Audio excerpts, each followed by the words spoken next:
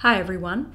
This video will introduce you to Echo360, which is the ANU's new lecture capture system. To access your Echo360 recordings, click on the Echo Center located on the right side of your Course Wattle site. This leads you to your Echo dashboard, where you can see your course recordings in a list here. You can see the next scheduled recording listed here at the top. Before we stream this recording, you may wish to have a look at the details of the recording or download the file. Click on the blue eye for the recording details. This will show you the date of the recording, the time, the presenter, the length of the recording, and a description. To download the recording, click Audio File or Video File here.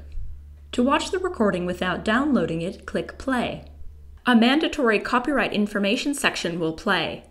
When it is finished, you must click I acknowledge the copyright to continue watching your video. The recording will begin automatically. These controls allow you to navigate through the recording and also change the speed of the presentation.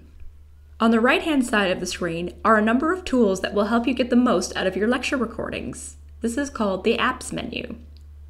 Just be aware that this Apps menu is only available when you are streaming a recording and not when you download it. Scenes allow you to pick the different parts of the recording easily.